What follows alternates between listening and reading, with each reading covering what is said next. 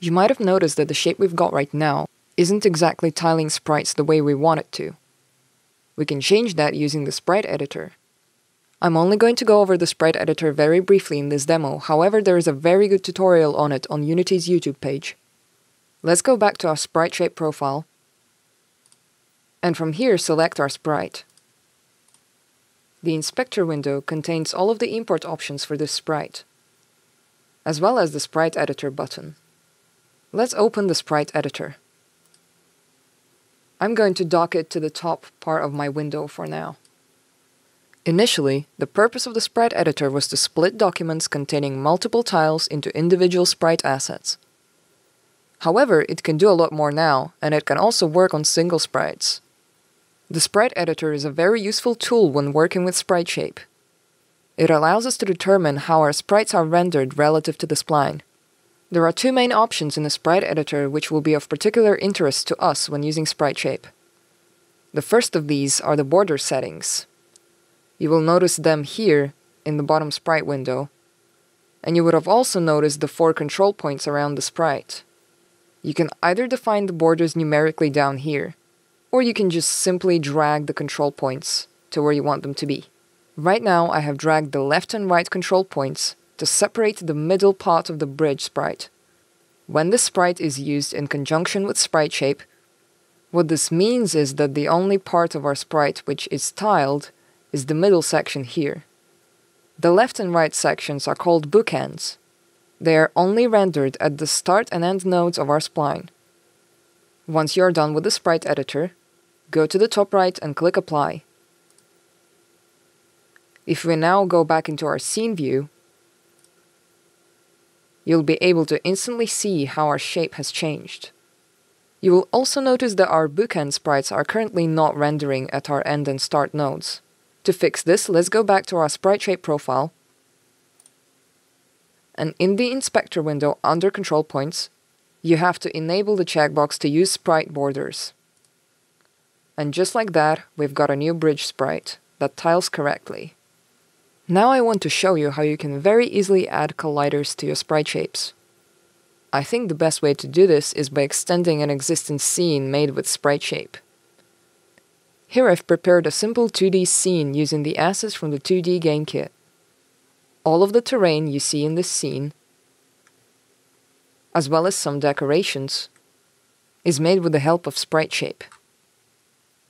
Let's bring in the bridge terrain we've created earlier into the scene and add a collider to it. I'm going to select my profile, and with it selected, I can create a new 2D object, SpriteShape.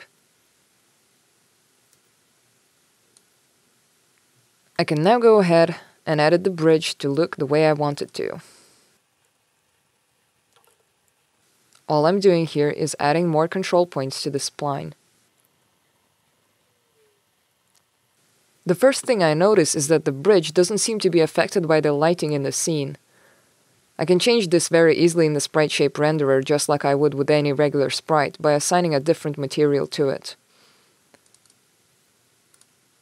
Just like this, the bridge is now affected by lighting. So, back to colliders.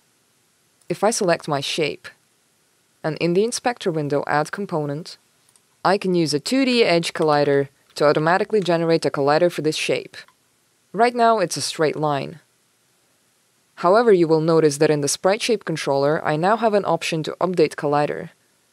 And if I click that and zoom in, you will notice that the collider line, the green one, has adjusted itself to the shape of the sprite. You will also notice that it's not a perfect collider, and I want to edit it manually a little bit. For that, I will untick to update collider, because otherwise it will be updated continuously. And then under the edge collider, I will edit collider and extend it just like this.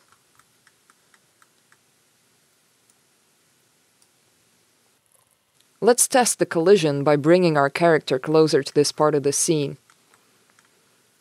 I'm going to select the character and the camera and move them over to another part of the scene. And click play. As you can see, our collider works perfectly. Now, one other thing that SpriteShape supports is having multiple sprites within the same angle range.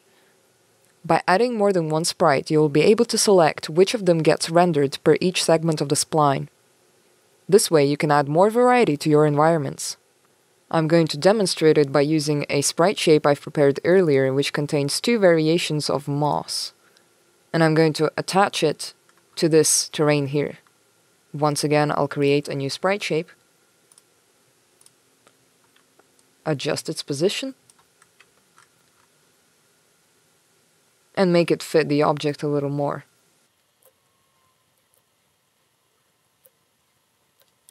Once again, I'll make it affected by light.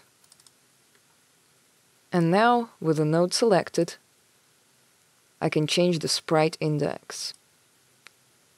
When I change the sprite index, you can see that the sprite being tiled following my node has changed. If I take a look at my moss shape, you can see I've got two sprites assigned for the same angle range. Using the sprite index, I can switch between these two sprites for each individual node on the spline. This can give you more flexibility in changing the appearance of your environments and adding variety.